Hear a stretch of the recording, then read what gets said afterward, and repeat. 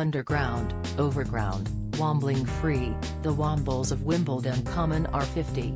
This weekend marks a full half-century since the Eco-Warriors first burst onto TV screens in February 1973.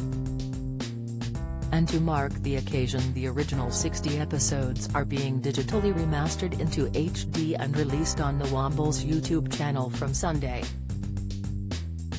The 5-minute shows, made using stop-frame animation for the BBC, featured Great Uncle Bulgaria, Orinoco, Madame Cholet, Wellington, Tomsk, Bungo, and Tobermory, who were ahead of their time when it came to recycling.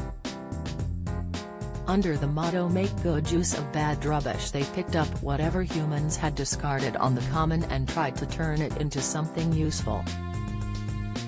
The idea for the Wombles was dreamed up by author Elizabeth Beresford while on a Boxing Day walk with her children, Kate and Marcus.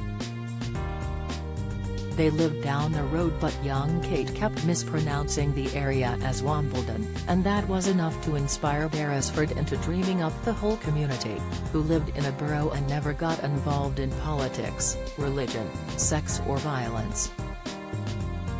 Heaven forbid. Marcus Robertson says he can still remember the moment when the idea was born. It was 1966, my grandparents were up from Essex and we went out for this walk. She'd written many children's books and TV series, and her publishers had said, "Come up with the answer to Paddington Bear." When my sister said, "Isn't it lovely to be on Wimbledon Common?" she said, "That's it. The Wombles of Wimbledon." Mum invented this borough full of Wombles and based them on everyone who'd been at Christmas lunch that year. Great Uncle Bulgaria was based on his paternal grandfather, while Madame Cholet was his maternal grandmother, who'd run a boarding house in Paris.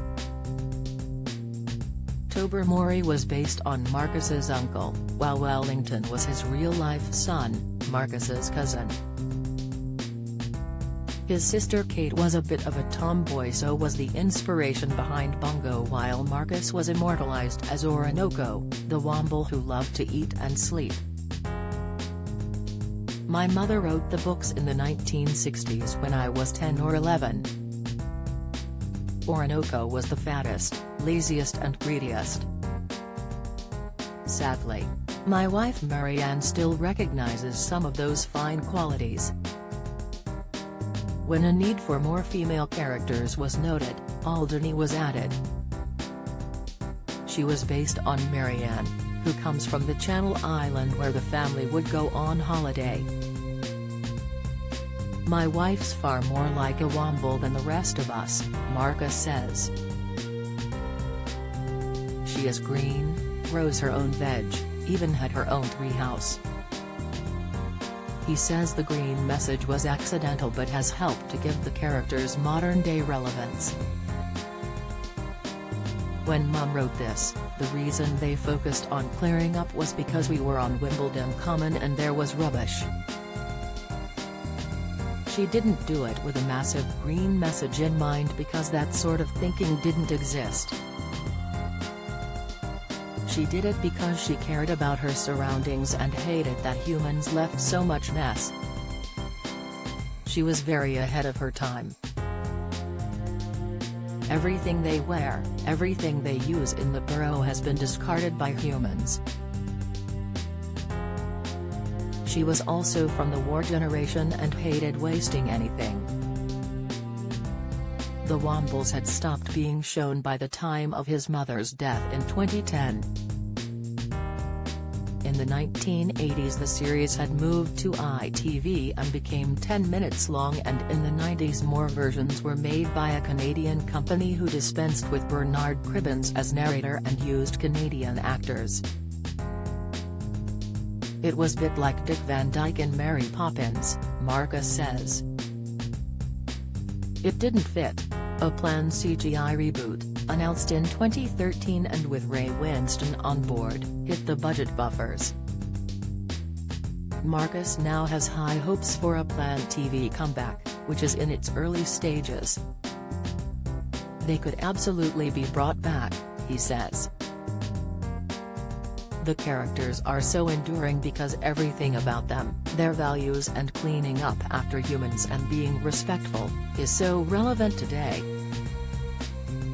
There's no reason whatsoever why we couldn't do a Paddington-style movie or a new TV series. In the books there are burrows all over the world, which is something he thinks the new version will pick up on. In the 70s they stayed in Wimbledon because, with stop-frame animation, it took weeks to make a 5-minute film. I'm quite sure if new stuff is made, it will reflect Womble communities are everywhere. But the important thing is to retain the true essence of the stories, he says. They were warm and cuddly and there was no hint of any ill will. Uncle Bulgaria would put Orinoco in his place, but it gently. In the same way that my grandfather did. So who would write the stories? I think we'd have some input, says Marcus, now 67. But we're not young people and we have to understand some things will be different. I'm very impressed with the people they've got on the team now. Great-uncle Bulgaria had lived so long he could remember Queen Victoria, while Marcus has his own memories of meeting the more recent queen, who awarded his mother an MBE for services to children's literature in 1998. I remember going to Buckingham Palace and the Queen didn't need a briefing on who Mum was because she was holding a Womble toy. They had a very animated conversation and Mum said afterwards, she knew. The Wombles used to come on before the tea time news, at 5:40 p.m. I'm sure she'd have watched it, he says. As she obviously did Paddington, because they used the same slot. It was the natural thing in those days. Marcus believes King Charles is also a fan. As youngsters, they shared a mutual friend, who was the son of the Dean of Canterbury and who had stuck a Womble sticker in the window of the front door of the deanery. It said, "Put a Womble to work," and Prince Charles remarked on it when he came in for tea, saying he liked it or he had a Womble, something like that, Marcus says. I love that. Animated by Ivor Wood and Barry Leith, narrated by Cribbins and with a theme tune composed by Mike Batt, the series has been voted into the top 10 favorite BBC children's shows. He believes his mother would be thrilled to see her creation still going strong. Mum would be very happy they still appeal to many people of different generations around the world, Marcus says. The Womble's work is never finished and more relevant than ever. Follow Mirror Celebs on Snapchat, Instagram, Twitter, and Facebook.